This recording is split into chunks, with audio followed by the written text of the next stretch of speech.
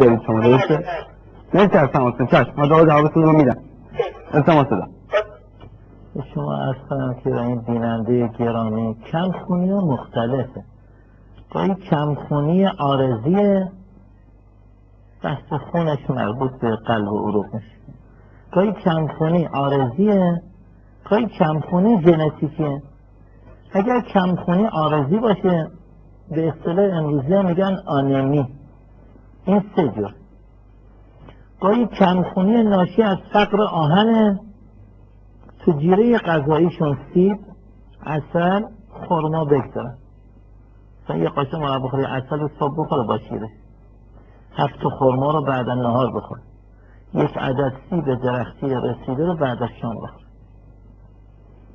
یک بار دیگه کمخونی یعنی فقر آهن نیست، آنمی فقر آهن نیست، آنمی فقر ویتامین B12، یعنی کمخونی کشنده، کمخونی بدخینه. اینجا ویتامین B12 به صورت سرشار و وفور در گوشت قرمز هست، بالاخص گوشت قرمز گوسفندی.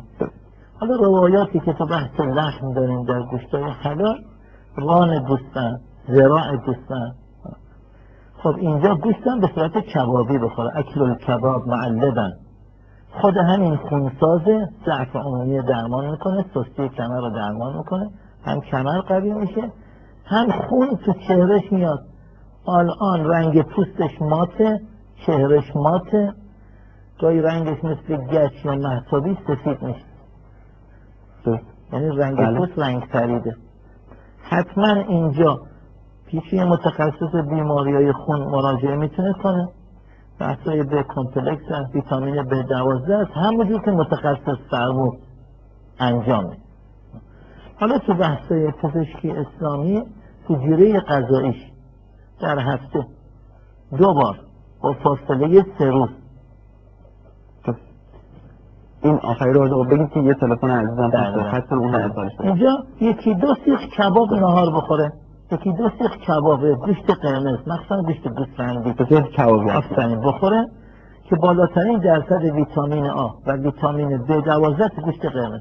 یه بار دیگه کمخونی عارضی کمخونی اسید فولیکه.